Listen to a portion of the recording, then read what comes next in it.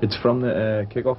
The ball goes out wide. I think I knock it out wide, and just starts from there. And it goes. Not sure who plays it out there. The camera's a bit far away, to be honest, but I think Casey knocks a good ball in, and I head it down. Get up and head it down, and Gabbers finishes off. Brilliant. Great strike. That's a good goal. Obviously, he's just about killed him. We'd had a bit of a dodgy first half in that game, I think, and we come out and got straight away, so it was quite pleasing. Lift the crowd in. Yeah, get the crowd behind it.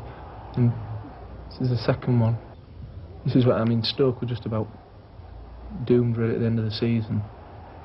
So there was, but you know, teams still scrap quite hard. You know, when they're like that, they don't like to, they don't lay down and die, so they make it quite difficult for you.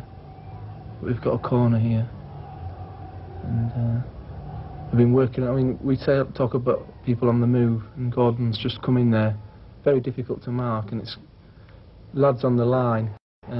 I wasn't very well placed to see that game, but I mean, it was definitely in from what the lads have said, and there was a lot of hassle after the game. Alan Ball claiming it wasn't over the line, but I think we can sort of say it was in. Thought it was in. Definitely over the line.